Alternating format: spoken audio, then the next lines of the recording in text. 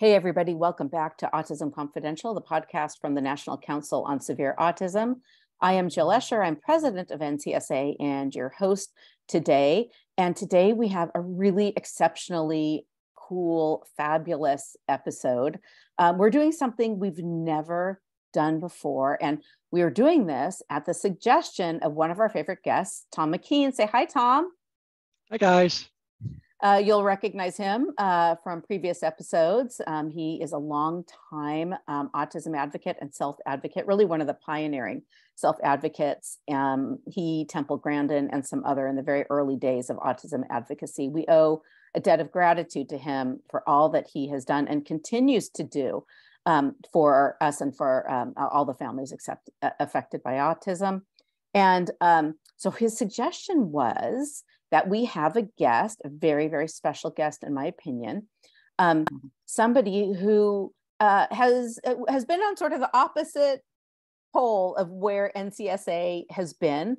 But this is also somebody who was deliberately reached out to us wanting to promote positive and constructive dialogue. And I give her a huge amount of credit for that. So please, everybody, welcome Morénike Giwa Onaiwu. And I hope I pronounced it correctly. You're close. Morénike Giwa Onaiwu. Hi, everyone. Thank you for allowing me to be here. Don't throw tomatoes. No tomatoes, no virtual tomatoes. We're really, really happy that you're here. As I said, this is sort of a first on our podcast, and I think it's great. So thank you, Tom, for the suggestion. So Tom comes to us from Ohio.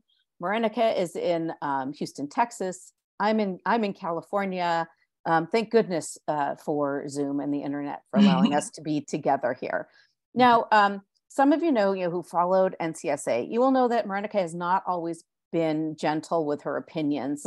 She's a prolific writer, and she has written some things that have been not very positive about us. She has called us, and I'm sorry if I offend anybody, privileged, non-autistic, literal cure bee martyr moms. That's a mouthful. She has said that we push a segregationist, eugenic agenda. Of course, I disagree with all these things, but I'm just telling you what the past has been. She has called our followers true, obedient, brainwashed sheeple. And we are ableist, narcissistic people. And then when we wrote about our opposition to sort of the cleansing of the autism vocabulary, that we felt that we needed, quote unquote, the full semantic toolbox to address the full spectrum of autism, she was in vehement disagreement with us about that. And she called us highly privileged, well-connected grievance fringe group, notorious for mischaracterizations and exaggerations so egregious that they rival best-selling fiction novels. Morénike is a great writer, by the way. I don't agree with what she's saying here, but she has power of the pen. I will grant you that. She says that what she has written is full of misinformation and deceptive posturing, and that we're all about woe is me and we beat our breasts. So anyway, you can see that she has some pointed words about what we've said in the past, but then she reaches out to us and says, you know what, here we are, we're speaking in bubbles. We're speaking to ourselves. Let's go across the bridge. Let's talk to each other. Let's see each other as human beings rather than these kind of two-dimensional kind of parodies, right? Or caricatures. And I honestly, I give her a lot of credit. And I was just thrilled. I had an hour-long conversation with her some time ago, and I learned a lot about her and her thinking. Again, I didn't say I agreed with her about everything, but here now we have her today, and we want to talk about bridging the divide. So, Morénike, let's start with you, and I'd love to know really what motivated you to write these things about us, and then to really reach out to us, trying to really get to understand each other better. Sure. And I was listening to it. I was like, whoa, I called the listeners sheeple. Oh, that was kind of, but I did, among other things that I've stated. And so for me, I had some concerns with some of I reviewed the information that NCSA shares, because I feel like I know now we have a few organizations. I know that the Profound Autism Alliance, has formed, and there's a few groups that are working with this population, but truly it seemed like this was the primary organization that was speaking for individuals who have, would qualify for the profound autism, categorization, or who are really, highly impacted in a way, much more so than, myself or Thomas. And so I felt like, because of the fact that this is a vulnerable population that that doesn't have the collective voice that it should, it was difficult and problematic, some of the positions that were being shared. Like, I looked through the position statements, some of the videos, some of the terminology, and I just felt really concerned that it seemed like a by any means necessary type of approach that, that was well-intended, but was ultimately harmful for people. And it also felt very gaslighty. I felt like very targeted in a number of the different things that were written, because there have been a number, because I serve on the IACC, the Interagency Autism Coordinating Committee, and there have been a lot of pointed things written about the autistic people who are on it, and then the direction of the committee as a whole. So I felt like, for those of us who are public, if you're just sharing things publicly, if you're advocating publicly, then you need to also take public criticism, and that a lot of things have been stated that are very subjective, that have been written in a way that I felt were, very emotive and not necessarily always fact-based, and portraying things as if this was like a zero-sum game with, one side against the other. So can you give me just some examples? Yeah, I don't blame you for being, I think all of us are emotional about this subject. Honestly, I don't blame anybody for that. But can you give us some examples of, yes, where you think we were doing something harmful? Yes. So I felt, one that I can go to that is a recurring issue is the mischaracterization of neurodiversity. I find that to be a problem. And some of that, I think, some of the fault lies on behalf of the people, of everyone who jumps online and claims themselves to be a neurodiversity advocate, when they may not even really understand neurodiversity. But the portrayal of neurodiversity as a perspective that sees autism as only a difference, only positive, no, there's no disabling factors to it. It's all of these types of things, like this sunshine and rainbows mischaracterization was very frustrating for me, because that is not the perspective of neurodiversity, that you can have no type of assistance or intervention, that there is no relevance to a family, to family or community or anything like that. That's actually really contrary to disability justice principles, of which neurodiversity aligns fairly closely with. And so I just felt like it was kind of a mischaracterize this position so that no one will agree with it, and divide in terms of there could be no type of understanding, empathy, or awareness whatsoever of individuals who are who have intellectual disability, or who have aggression, or who have cognitive disability, minimally speaking, or any of these things. I just felt like it was this: you're high functioning little snowflakes who are mild, you know nothing about what this is like, and you think that this is a great thing, and you think that it has no negatives whatsoever, and you're out of touch with reality. Got it. And I'm actually going to agree with you about there are two words that I find really difficult. Neurodiversity is one of them. I think you nailed it. I think it kind of means different things to different people, right? And we might be using it in a way that you might not consider it, other advocates might not consider it, but others might.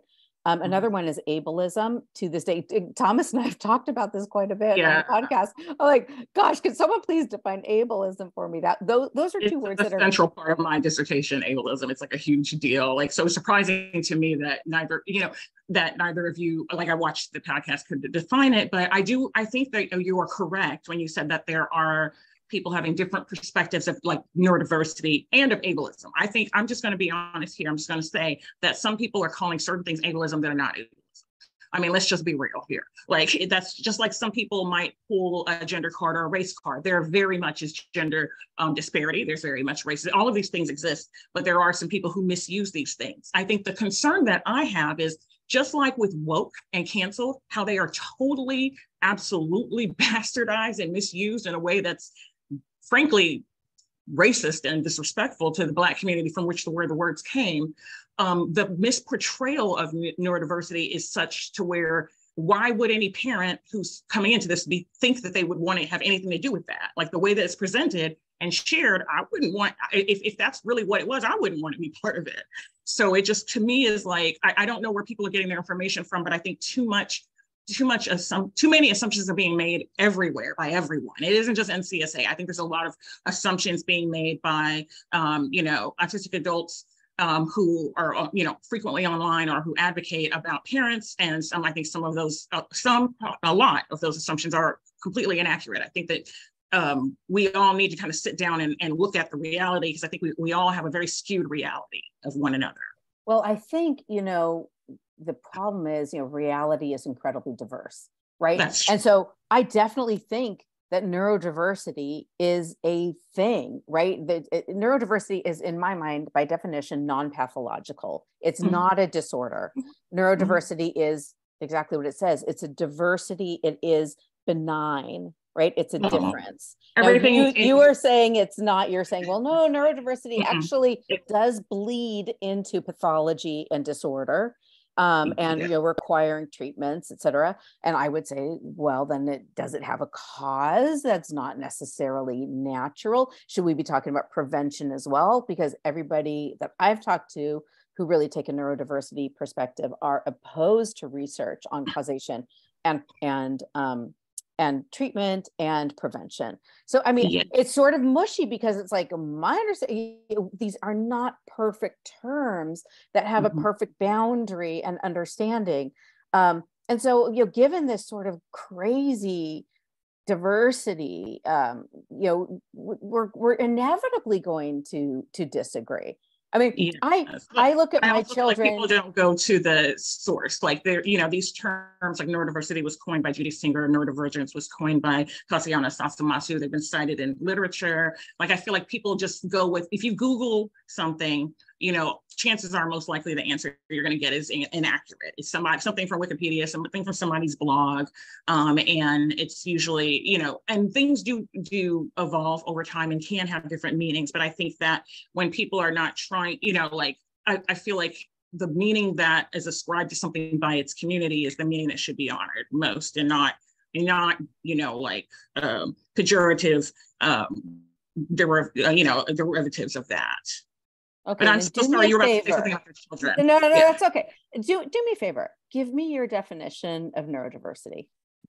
Sure. So do you want neurodiversity, the neurodiversity paradigm, or neurodiversity movement? Because they're different things. So that's where I think that people kind of get confused. It's kind of like, if I was asked to ask someone to define woke, I guarantee majority of people will give me the wrong definition, because it's like a joke. Like, it's a term that's existed for decades, since before I was born, in the Black community.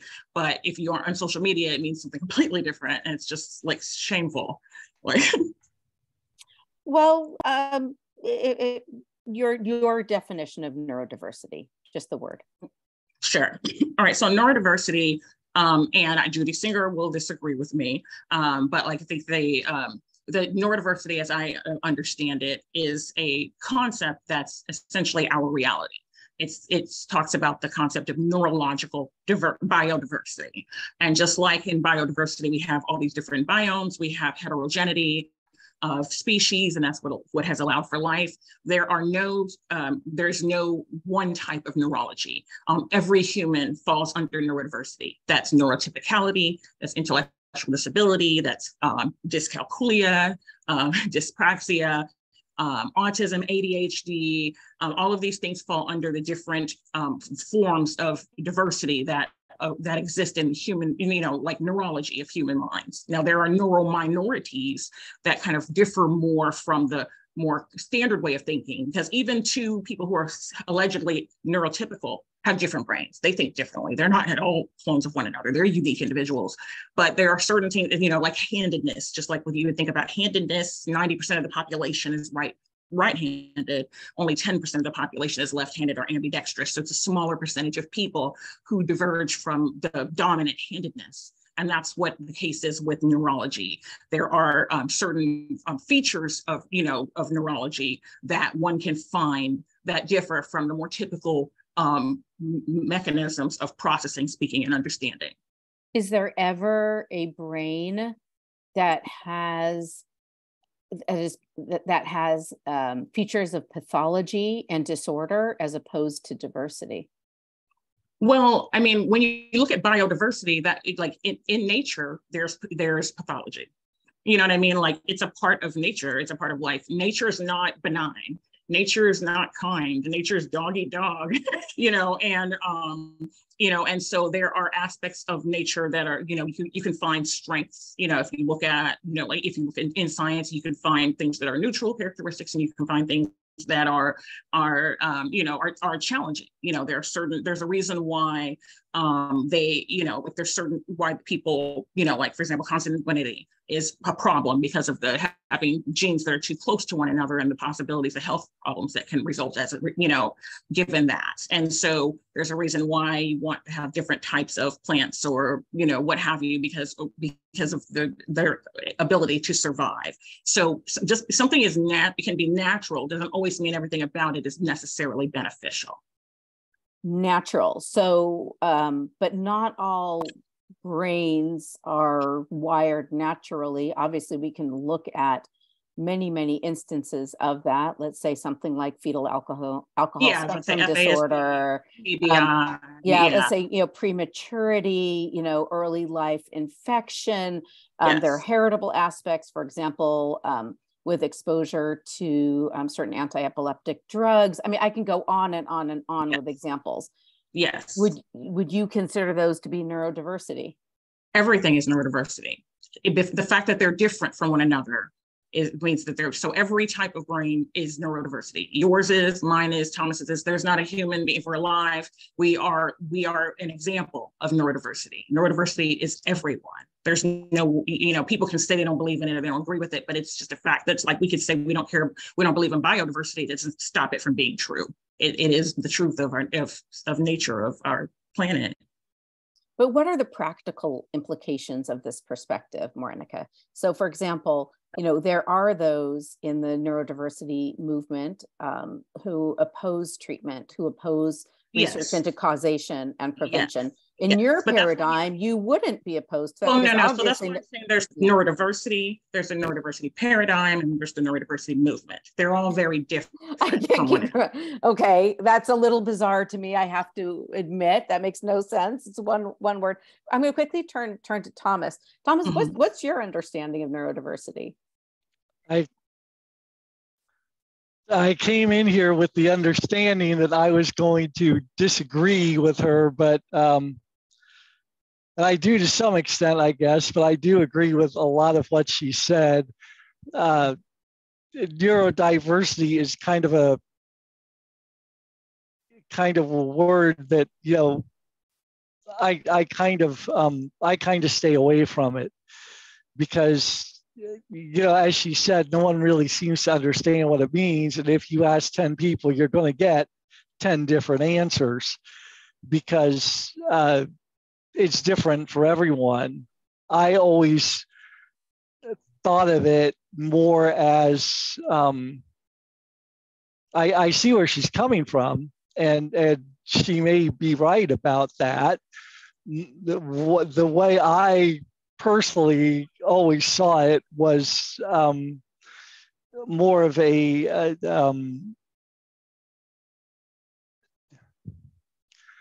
I guess something going on that would somehow negatively affect quality of life, as something like a more serious kind of autism or as she was saying, ADHD or some other kind of neurological disorder. I do get what she's saying about the diversity part. If you look at the three of us that are on the screen that I'm looking at, all three of us are very different. There is diversity there, and that includes, up here, neurologically with all three of us. So yes, neurodiversity does kind of apply if you apply it in that literal sense. And I think that's what she's doing. I'm not really sure, I guess, the way that it's seen now, or the way that other people perceive it, if they see it like I do or she does, or in some other kind of way. I always kind of thought that it was more of a this individual has some kind of something going on, if that makes any kind of sense. Yeah, I generally, I think it's, in my opinion, it's used not in the way that you guys have said, which is sort of like, every brain is different, everybody's neurodiverse, we're all kind of part of this big biological, kind of painting, and we're all different colors in the painting kind of thing. No, I mean, I in my experience, neurodiversity has been pretty much a euphemism for some form of mental infirmity. Okay, I'm just that's how I've seen it, and we're not going to answer this today. Yeah. Obviously, I think I do think that this goes to the heart of some of the things that are behind some of the things you've written about us, that I do think there are some fundamental disconnects in in the language that we use, and kind of our experiences and our premises. But, when Morénike and I were emailing before this, I said, I don't want to spend too much time on philosophy, because at the end of the day, what NCSA cares about is solutions, pragmatic responses to the crises that are being experienced in communities across our country. That's what we're about. And I know that you're very, very sympathetic to that as well, which is great. And I really wanted to kind of move the discussion there because, as she said to me, she's very interested in reaching across this chasm, bridging the divide. She doesn't want to see this field become increasingly burdened and hampered by these slings and arrows, right, that are constantly being tossed. So, moving forward constructively is absolutely the right thing that everyone should be doing. But what is constructively? Here's the problem that we've had at NCSA, that a lot of the things that matter to our community are very much denigrated by the broader disability rights movement, of which I think you are part. And so although I agree with you, like, hey, let's work together, there are some fundamental disconnects there. And I want to talk about that. Like, we are in a position now where families are just desperate, absolutely desperate for help. They're living with children and adult children with absolutely catastrophic disabilities.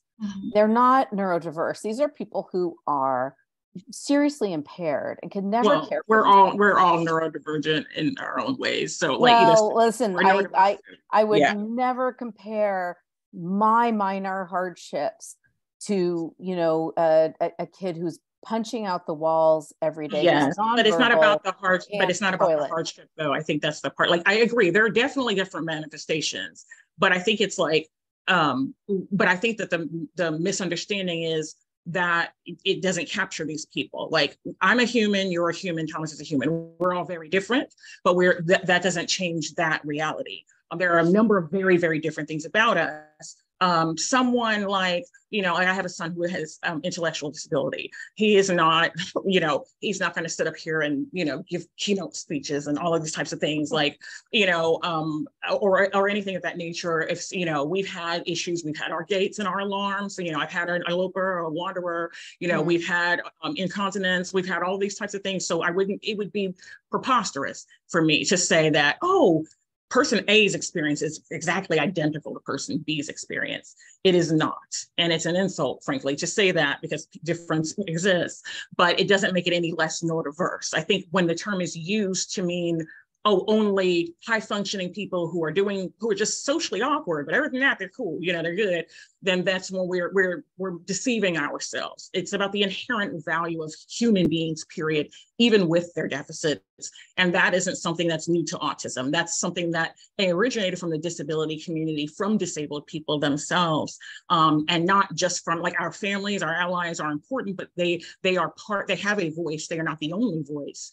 It is supposed to be a collective, collaborative voice. And so a lot of the things that are concerning to me are things that are staunch principles of disability, justice and rights in general, are things that are being attacked, by people, because I think that people don't understand, like, there could be a need.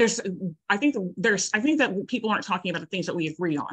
I think we agree that there's nowhere near enough services. I think what is happening, I think it's ridiculous that people, when my children were diagnosed, we got put on the so-called 10-year wait list for services. We're still on it.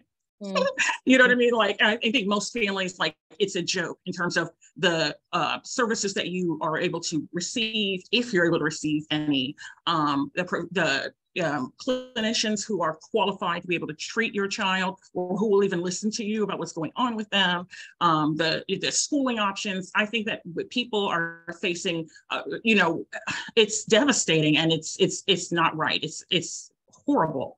But that is not about that problem is more about, I think we have a lot of issues in society in terms of that we're not funding the right things. We're not direct service support, things that can practically impact people's lives are not being funded. And I think that some of the things, like some of the solutions that you all have shared are solutions that concern me a great deal. Like, I think that we need to look at things in a neutral manner, such as like like integration and community living. I know that, for example, I'm just going to say that for many people, regardless of how their disability presents, regardless of if they are incontinent, if they are severely cognitively disabled, they need assistance with mobility, they have a severe self-injurious behavior. These people are not, like, getting treated well. And if you're in an institution, if you're in a supported living center, you're not getting treated well. When your family comes to visit you, you're getting treated well, but rest of the time you're not getting treated well. I come from a community where most of the people who provide those services are people who look like me. I have people that I know who've worked in those settings their entire life. My best friend's mother, in fact, works for one here that was almost shut down in the state of Texas. These places aren't what you all think them to be. I'm not saying that these group homes and isolated apartment solutions are the greatest thing either, but these places don't have to be Willowbrook to be problematic. They don't have to have 6,000 people shoved in a room. They don't have that, but it's still not the best solution. It's typically removed from the metropolitan area. It has people who there's a lot of attrition. There's a lot of sanctions and fees and things that people are doing that are against policy. There are people often who work there who've lost licensure. It's kind of like a dumping ground type of place where, okay, you got a record, you can go work there. And that's not the best solution for anyone, and especially someone who can't advocate for themselves or speak or any of these things. That's a bad place to be. And that's not a solution. And we shouldn't go to rock bottom and be like, well, we need this. This is all we've got. No, we should demand more. Honey, I'm not disagreeing with you at all. I mean, I think that when we look out on the landscape of options that are out there for adults, it sucks. It sucks. And I feel like, this is the big elephant in the room. We tend to divert ourselves, I think, and pay attention to these small things that are of such marginal importance to our loved ones who are disabled. I mean, my kids could not care. I mean, Tom and I have talked about this. They couldn't care less about the puzzle piece. They couldn't care less about how we use this term or that term. They care about their quality of life moving forward. That's exactly. And I feel like, God, can we just talk about that and put everything else? It's like, I think we're on the same page. But I think we get stuck in these other things because I think to other people, it's semantics. Like to me, hearing like, oh, who cares about a puzzle piece or whatever, I'm thinking about, I come from a group of people to where the word that's on my birth certificate is not even a proper word to call people of my racial background. You know what I mean? Like, but it's literally on there.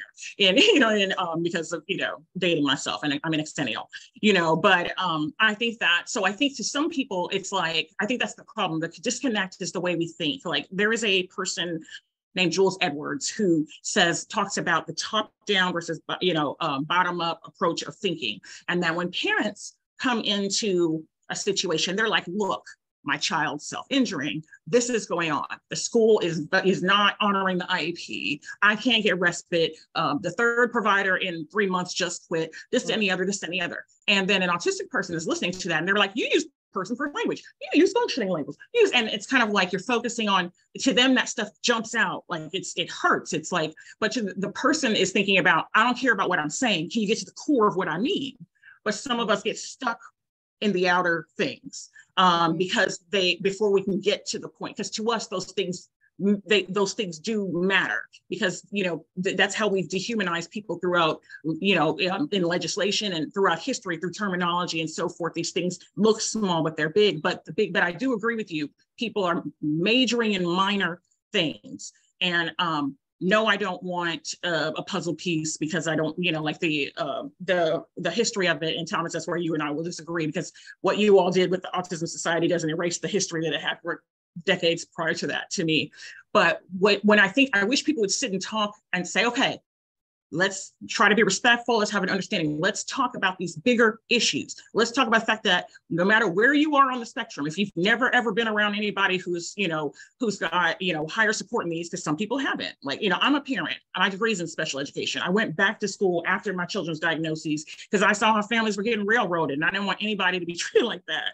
And so I felt like I had to learn, because they will screw you over if you don't know your rights, if you don't read every guideline, if you don't challenge every FIE and all this kind of stuff. And so and parents have enough to do, shouldn't have to do that. It's tiresome to have to fight the people who are supposed to help you. But I think that even people who don't know about something could still rally behind it and support it, because the truth is there are not suitable employment opportunities. There are not suitable healthcare opportunities. There are not suitable recreational opportunities, housing for families. It just isn't. The majority of people are like basically bearing the cost themselves, second, third mortgaging their homes, sometimes divorcing so that they can stay, one person can stay here where their child can get this service or that service, looking to the older children, the older siblings, and asking them if they'll consider, like guardianship in the future, and all of these types of things, because they're not getting what they need. You aren't getting people to come in and help bathe them. You aren't getting people to come in and provide services. They say that they are, and they doctor records, and they're really not. It's like I feel like we're fighting each other when all of these people have got billions of dollars that they're doing to research how many rats smelled each other's butt, and does that mean that they're more autistic or not if you gave them this injection? Like how is that changing anybody's life today, tomorrow, or in 10 years? I feel like there's a lot of ethereal things that are being loaded around and money being spent on that doesn't help people. And I think one of the things that disgusts me the most is, how in the hell can anybody have NIH or HRSA or whatever research, and then you exclude people with intellectual disability from like all your studies? Like, what the freak? How can you do that? How is that even ethical? Like, it's disgusting. But I feel like there's a lot, I don't know. I guess I feel like we all spend time talking about things that don't matter, and these bigger things that we care about just get left in the dust. Well, total agreement there. I mean, that's I think where we have the most in common is that you just had like a perfect encapsulation, I think, of many of the shortcomings of our system. And, to me, the question is, how do we proactively and constructively, move forward to address that? I agree. I'm like, you're reaching out to us as a sign that, like, all this sniping is getting us nowhere. You've said that yourself. We don't want to be just there spinning our wheels. We want to do things that, you know, benefit, you know, this population that desperately needs help. I mean, Thomas, I mean, I know you interact all the time with autism families, right? What are their priorities? What do they express to you?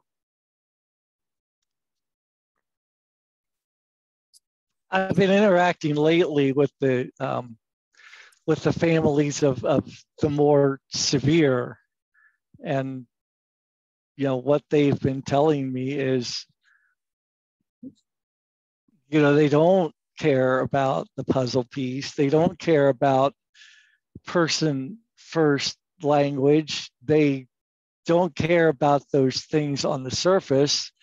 They want to do something to help their kids and improve those kids' quality of life. Regarding the puzzle piece, I will say we were not, and people who are against it, listen, we were not trying to erase the history. We can't do that. History cannot be erased. You know, this slavery cannot be erased. That happened. And what happened with the puzzle piece cannot be erased. I will say, though, that the reason that the crying child puzzle piece was there, the reason that there was a hopeless puzzle piece in 1963 is because autism was hopeless in 1963. There was absolutely nothing there. And but it was the that's children that they criticized, changed. not autism. They said these are puzzling children who don't fit into society, who there's like the onus was made on the problem of the child being different, and not on the fact that society was so intolerant of them. You're right. And that has changed. And the fact that you and I are here on this podcast now is proof of that. We were not trying to erase history. We were very much aware of the history of the puzzle piece when we put that together. And we were trying to kind of flip that on its ear a little bit. We were trying to create something more positive. And if you look beyond what they are perceiving it means, and you go back to its creation and you see what we were doing and why we put it together and what those colors and interlocks actually do represent and what we meant them to represent and what they officially represent, you will see that it is a symbol of respect. That's the way that we created it. That's what we were going for. We were saying, let's do away with this thing that does not respect the autistic population. Let's kind of change that. Let's do something with that so it does. And there are people who are unable, for whatever reason, to see the difference between the two of them. Yes. Now, okay. Hey, listen, we're going to move from this discussion because, as I said, right. I really want to emphasize I did want to move on. Yeah. Okay, go ahead. So something else I wanted to say is to move on, like Jill said, to what we're supposed to be discussing, and thank you for letting me rant about that a little bit. You know, you're right. We do have to get on the same page, and I think a big part of the problem, at least by my perception, you know, is that there are a lot of the how do I say this politely, because we're on a podcast. Let's say individuals. Let's say there are individuals out there who do not seem to be able to understand or perceive that parents perceive autism in a different way than those who have it do. The parents look at it from the point of view of a parent, and that's not wrong. It's not wrong for a parent to have a parental view of autism. That is exactly it's what also they are whatever view supposed are they to going do. to have. You're a parent. Like, it's kind of unfair to expect. Like, I'm a parent as well as an autistic person, and like I can't take away my parent hat. Like, it's there. I'm an autistic person, but there's things as a parent that, and I will say that I feel that that is a huge problem. And so, like, when we talked about like practically what are some of the things people can do that are practical to help, I think that people should be careful not to speak about things that they are not well nuanced about. If you have never raised any children, don't know anything about children, don't have any children, aren't a specialist in child development or anything like that, you have some insight on what it's like to be a child because you were one, an autistic child, but you don't have insight on everyone's child or on every situation. And so I think that you should, I think that everyone doesn't need to speak for every situation. People should sometimes, there are certain things that are universally helpful for individuals, regardless of their presentation or if they're level 1, level 2, level 3. And there are certain things that are more applicable to one group than another. And I think that people should be careful not to don't talk about something that you don't know. Like, if you don't know anything about you, like this is one problem thing that I have a concern with. There are people, we can take autism out of it. There are human beings who are horrible parents, right? There's human beings that are horrible spouses and partners. There's abusive, crappy, terrible people. So let's just be honest, there are. So are there some autism parents that are trash? Yes, just like there's non-autistic parents that are trash. But the majority of parents, I think, we have our good days and our bad days, depends. But the majority of parents care. They may not get everything right. There's no manual to parenting, but they care. And I think that that is something that people need to understand, is that even if people are misinformed or maybe bumbling around and making mistakes, their heart is there. They care. This isn't just something to do. This isn't a passing phase. This is their lives. And so while they might need help, we all need help, like in terms of understanding things or finding resources or developing things, help and support. Attacking people doesn't do anything but cause problems. I think looking at every parent as if they're a problem, they're an abuser, they're this or that, is terrible. That's not helpful to anyone. Because frankly, a lot of people, you take parenting out of it, a lot of people are abusive. There's a lot of microaggressions or abuses or things that we do as humans. We're not perfect. I think people blow up ableism. Like, ableism is a fact of life.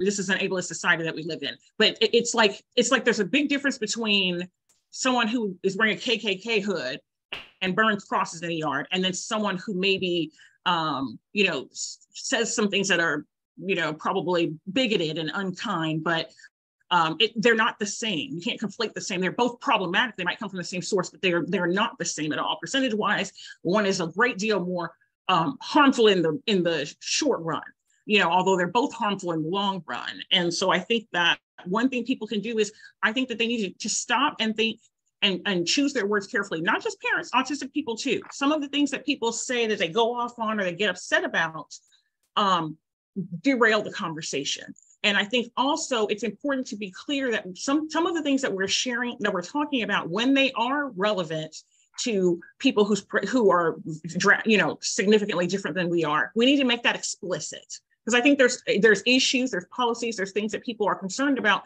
that are just as beneficial, if not more so, for people who are, cognitively impaired or non-speaking than those of us. Like, I'm a non-speaking person some part of the time, but I can speak. More than 60% of the time I can speak. There are some times that I cannot. Whereas there's some people who cannot reliably speak hardly at all, and maybe make some vocalizations.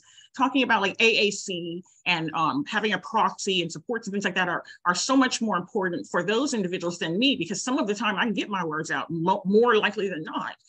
So I think that what I see with autism is what I see in the Black community.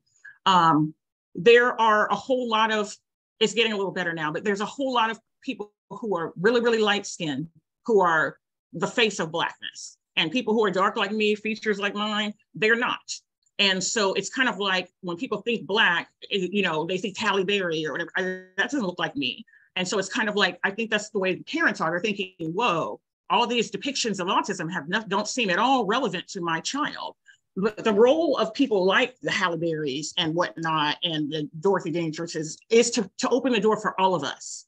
The reason why, Barack Obama was able to be president for a number of reasons, someone my complexion probably would not have been. I'm just being honest. There's sometimes some people have privilege, whether they ask for it or not, opens the door for them, but you should open the door for everyone else. And I think that's the concern. A lot of people, autistic people, have a platform. We have a voice. We have the attention of people. We need to be using that voice to share not just the issues that are relevant to one portion of the population, but to the population overall. And I think that that's not happening explicitly enough. And that's where the concern lies with parents. And they're like, how can you speak for me? You don't even know what's going on with my kid. You don't even know what we need.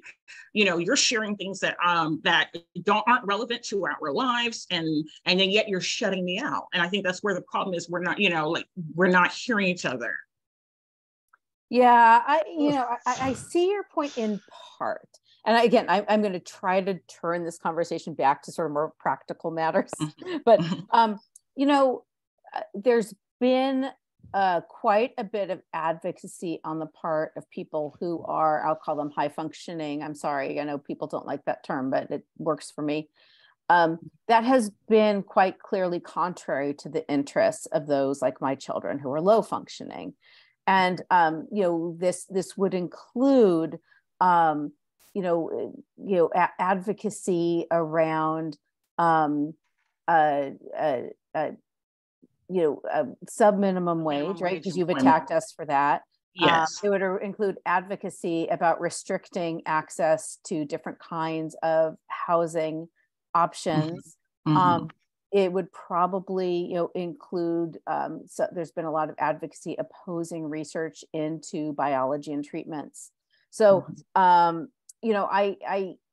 think that sometimes you're right that you could have people who are sort of a gateway into sort of the larger community, but sometimes what they say is not what you want them to. Are contrary to our interests. And, listen, we are at a point now where 3% of all US children have autism. This is not a small population. This is an absolutely massive, gargantuan population. And there is room in this population for a huge, diverse array of approaches, interventions, services, etc. We should be moving away from more kind of generalizations and kind of, one size fits all approaches to much more kind of creativity and innovation. And true. But some of what people call creativity to me is regression. Because separate is never equal. There's a lot of things that, I know that for people, like the autism community is fairly young, but there have been, the disability community is not. Like developmental disabilities and disabilities overall exist within and outside of autism. And I think that some of the things that people are crying for or asking for, if we look at it from a cross disability lens, like I think about my sister-in-law who has ALS, she's not autistic, but there's a lot of things that a lot of these types of policies that are very much impact her life because of her circumstances. And so I think that the problem is, I think that I think that people are scared. They need something and they're scared to get rid of what's there instead of building something new. Like sub-minimum wage is something that I have a problem with. I do not think that every human being is capable. First of all, I don't think every human being should have to work. I don't think that's the value of you as your inherent value as a human being. But there are some people for whom, even with supported employment, even with all of these services in place, where obtaining a job at a competitive wage is going to not be a reality for that person. And so I feel like, why are we giving tax breaks to people to pay sub-minimum wage? Why don't there's so many, if we want people to have the dignity of being able to work and do something of value, why can't we have, why can't it be an internship or an apprenticeship program? Like why, especially since some of the people, have limitations on what they can earn anyway, so they still get benefits. Like why, everyone can't do this thing A or thing B, but it doesn't mean that we should stick with thing C because that exists. We should make something new. I would agree with you if those alternatives existed. We need to make them exist. But those alternatives usually don't exist. But they should. It's ridiculous that there needs to be stricter legislation. Like a lot of the things that they allowed people to do during COVID that they're now taking away suck. Why is it, oh, okay, for this 2-year period, your family member can provide these services, but now they can't. Oh no. Right. Oh, now you can do this virtually or online, or now we can waive this or this, but no, now we can't the rest of the time. That's crap. Why is this day have program allowed to kick out people who can't do X, Y, or Z? To where there's 28 in the city and only 2 are you basically in reality you're only eligible for 2, and people are doing things that are lazy and convenient for them. Why are direct support workers making so little money that they go make more if they decided to bag groceries? Right. You know what I mean? Yep. It's disgusting. So I think we need to fight for these. It doesn't have to be this way though. A lot of things that exist now weren't there before. We need to put pressure. We have numbers, like you said, 3% of children, we all have loved ones and families. We have numbers. We need to work more strategically toward things that are going to change and matter instead of, there shouldn't be, the limits that people were having in terms of being able to leave things behind for their children, their adult children when they pass away, or the way households are arranged. Like there's a lot of restrictive policies that don't have anything to do with the real world we live in today. I think there's a lot of stuff that we just need to strip and redo. And I think the thing that scares me is that I see people needing to perform their trauma, feeling like, well, we need to perform our trauma and share the problems so that people will have empathy and do something for us. But that's not effective. And you don't see that in other communities. Like that's not the way people shouldn't have to display these things or beg. By virtue of the fact that you're a taxpayer and you have a child and they're a human being, society owes you something. You're paying into the services. Why we can pay all of this money for entertainers and for all this nonsense and for executives, but we can't take care of our own people. No, the money is there. It's not allocated properly. So, Morénike, if you had this magic wand, right, and you could do 1 or 2 things to revise current policy as it relates to autism and related developmental disabilities, what would you do? So one of the first things that I would do is ensure that there is a viable wage for direct support workers, because I think a lot of people rely upon that help, but you get someone good and now they're with you a year or 2 and then they quit. So I think that families would have families deserve support. And I think that would allow for, having that would be, having better pay, better training, longevity, all of these types of things would be something that could impact people's lives right away. I think having medical providers develop some type of skill and understanding of disability would be helpful. It shouldn't be that, oh, you can only go to this one doctor because they do sedation dentistry and they've got a 6-month waiting list, so your kid can't get it, or whatever. Why can't some of these other people, it shouldn't be like, oh, we can't deal with that. Sorry, go to the ER. Oh, well, sorry, we can't do this. We don't do this. We don't take this person. We don't do this. Too many people are passing the buck. If you're going to be in this field, there should be a minimum standards as to what you should be able to address. You shouldn't be able to just turn people away because of your lack of familiarity. That's unacceptable. I think we need to have more inclusive policies and legislation about the support that families. A lot of times people are having to leave their job to care full-time for someone, but yet they also can't be considered a provider, but you are providing. You're in there day in, day out doing everything. Right. Why can't they do these things? Why can't they be compensated for, there's ways to, document it if people are worried about abuses. Who would do better? Who would care more than the person's own family? Often they're the ones who were doing it anyway.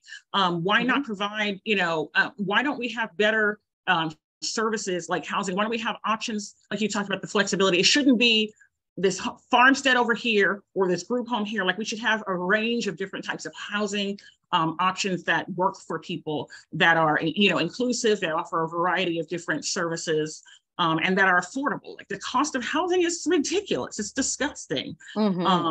And there needs to be accountability. When people get research funding, you need to be able to show the practical. You can't just get research and then you write up a couple of publications and that's it. You got the 6-figure grant for 5 years and you did what? What a benefit? Where's the layperson summary? Where's the benefit? Like where's the relevance, to it? I think you should be able to. I don't think you should get funding again if you can't demonstrate how this could be, replicated somewhere, or how it could translate into assistance or something of value to people right now, not just people 7 decades from now in the future, with things. I think that we need to cut down on a lot of things. I think parents need to be told about their child's diagnoses and their needs in a way that's more respectful. It shouldn't be like telling you that your child is dying. You shouldn't be throwing all these packets and call these people and set up for this when you have no coordination, no support, no help. You should have support and help with those things. The school districts, I think, that's a whole nother conversation about the that probably is. Yeah, for sure. Those are the things that I change, because I think those are things that need to be changed right now. Right now, that would impact a lot of people's lives, and they would help, a lot of people. They would help the person who needs help with basic, day-to-day, life skills, and they would help the person who's higher functioning, who maybe needs help with executive functioning or whatever, and they would help society overall. Well, I think that what you said, you almost wrote our policy brief, because when you look at our drafts, it kind of reads just like what you said. So, I mean, my God, you honestly could be on our policy team, and there would be very little dispute. Tom, do you think she missed anything when she talked about her magic wand to change? I think she's right. Keep in mind that I have experienced both the facilities that you talked about and the sub-minimum wage in my life. I've been through both of those things. Yes. And I agree about pretty much all of that, just as Jill seems to with the policy brief. I agree that I don't like the sub-minimum wage any more than you do. I know that because I've been there. However, Jill is right. There's nothing else. And I don't think it's right that there are people blaming parents for that. Parents are doing the best that they can for their kids with what's available. They're doing the best they can with what they have, and they're being blamed for that, and they're being attacked for loving their kids enough to try to improve the quality of their lives and their kids' lives and their families' lives the best they can with what we have available. And yes, you're right. If all of those things changed, that would be better for all of us. But at this point, Jill's magic wand is exactly what you're going to need, because that those things are not there. Yeah. And I, being the realist and knowing the way that all of this works, because I've been buried in all of this, for a long, long time, those things that you mention, if they do happen, are not going to happen for a very long time. Most of them you and I are not going to see in our lifetimes. But that doesn't mean that we don't keep fighting for them. It doesn't mean that we don't keep working for them. We don't know. Something strange might happen, and all of this might appear somehow overnight. We don't know that. Exactly. But I do know that going after the parents for things that are not their fault and not their responsibility is not the right thing to do. I agree with you. And I think some people have an issue. I think you and I do agree on that. They take that on other parents. I think that some people, I'm like, okay, so I'm sorry that your parents are abusive and they sucked. Or I'm sorry that you work in this, clinic or whatever, and you see a lot of problematic parents. There's a lot of problematic of everything, but I think that people need to try, like you mentioned, being a realist, look at, did you see that parent on a really bad day? Has that kid not slept for the last 3 days? You know what I mean? And has that kid, punched holes in the walls? And are you worried that your child has a bruise? You don't know where it came from, but your child can't talk, and so you're upset because you don't know who's hurting your baby. So you're irritable.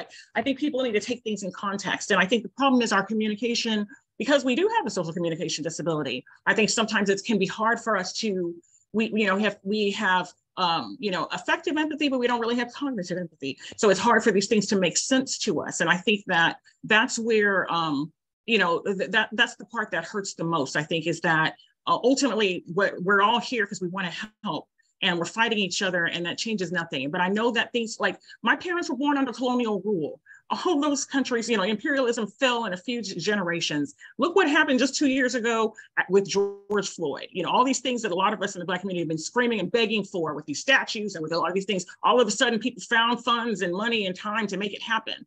It can happen if it's important. I think that people could do more. I think autism is siloing itself too much and needs to coach itself better in some of these more cross-disability groups that are getting things done. Look at the developmental disabilities community. Look at what they've been able to achieve.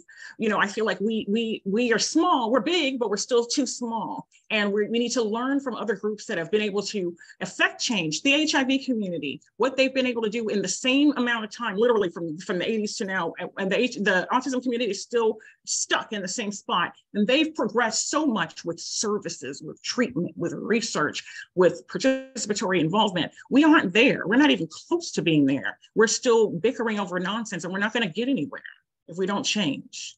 The bickering over nonsense is, you're right, not going to help anybody. We need to stop focusing on words and symbols and colors and start focusing on the things that matter. I've been saying this for a long, long time. If you want to focus on the things that matter. If you want to fight for change that is actually going to make a real difference in people's lives, not things like symbols and words and colors and things that are really much less important. Fight for the tangible things like you were talking about, the housing and the healthcare, education, employment, something to stop the sub minimum wage that you were talking about, things like that, the better housing. So it's not the farmstead or the group home or the institution. Other options, things that are going to make a real difference, because you can change the symbol to anything. And I've heard it all. I've heard the infinity symbol, the butterfly, the fingerprint, all of it. Yes, we can do that, but how's that going to help Jill's son? How's that going to make a difference?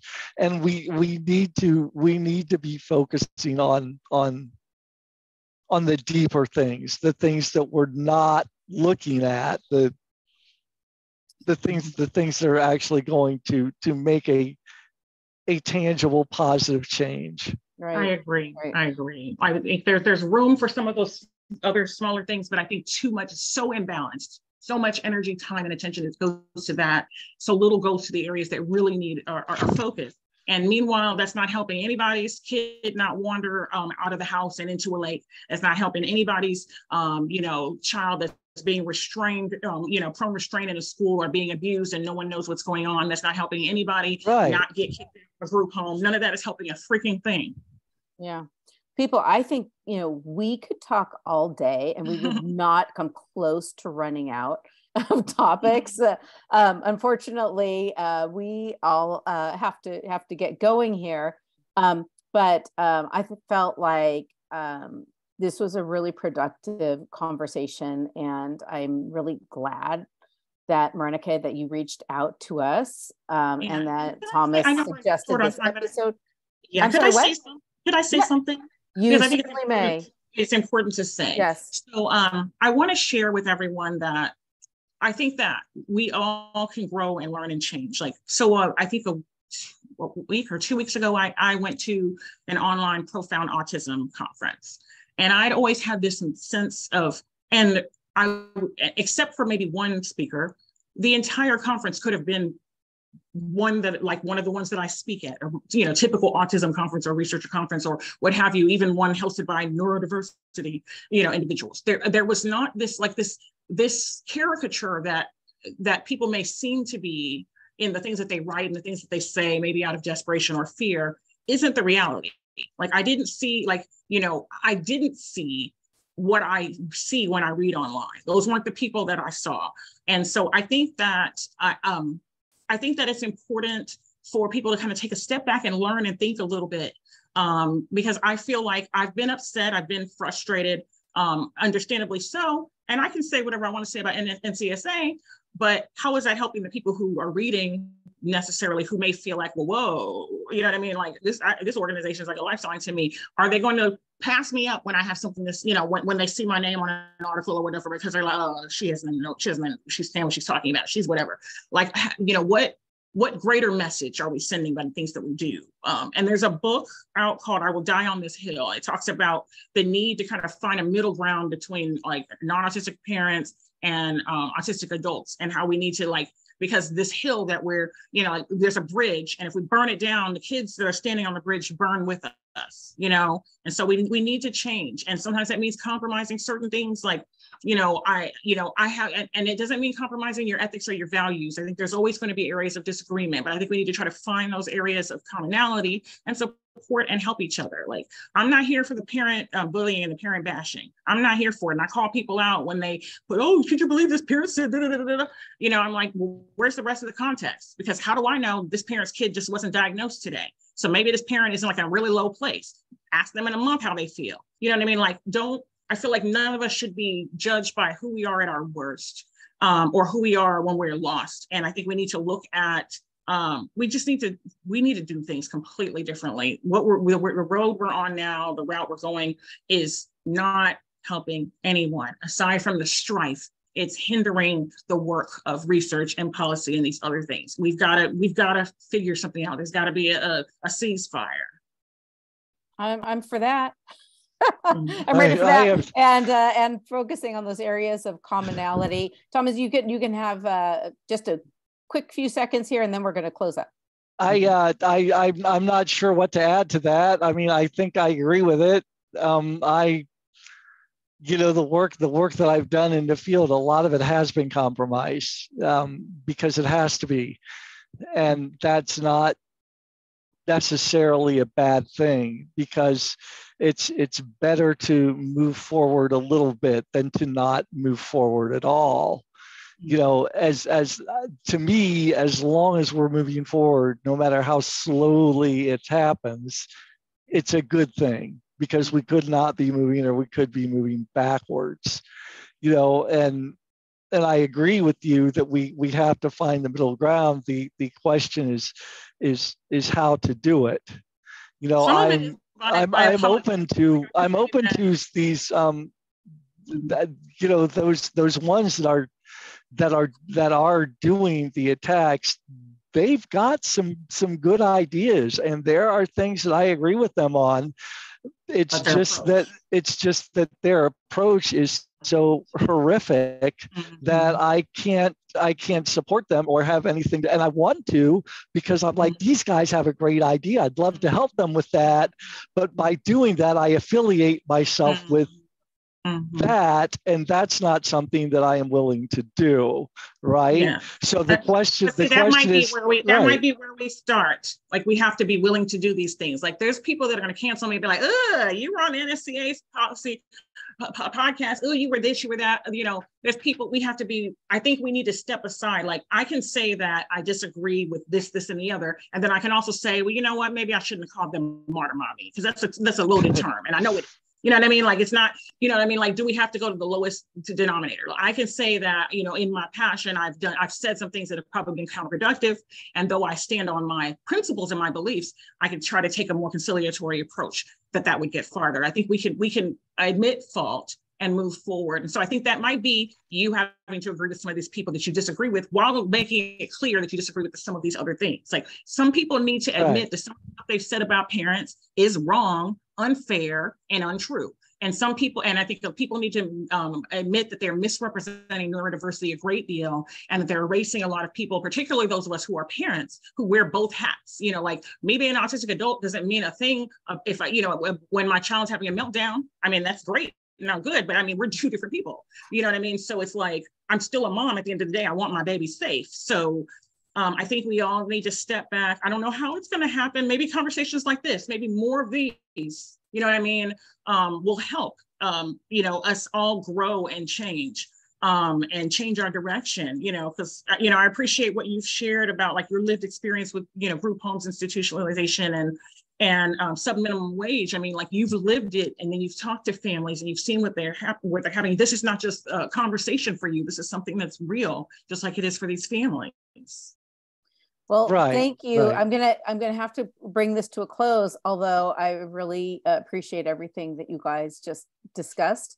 And yeah, so maybe this is to be continued, people. Maybe we will come back and you know, go dig even deeper into these topics and into these ways to, as you said, find these areas of commonality where we can constructively move forward, which is really at the end of the day what we need to do. So thank you guys. I appreciate it so much. And this should go up, I don't know, pretty soon. It'll be in April, so pretty soon.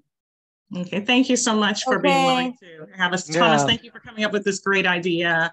It was actually you that had the idea, I think. If I remember right, it wasn't me, it was you that approached some of the both elements of us. of the idea that I think, so I guess it was a shared idea, but I just want to say maybe we could both take a little credit for it. I'll take credit out there. I wanted to say to parents, a lot of times people are saying, I'm the voice, I'm the voice, you're not. Hey, how are you? There's a husband in the house. Okay. Now I really have to go because I have to take I'm just saying, you are your child's voice. You know, you're not, you know, people say that you're not your child's voice. You're with your child every single day. You know that child, and other people don't. You know, the child may, you know, other people have a perspective of the voice, but that doesn't dim your voice either. Don't feel like you can't share, talk, or fight for your baby. Still do. Speaking of my baby, I got to go take care of my baby. All right, All right, people. Thank you so much. All right. Bye-bye. Bye.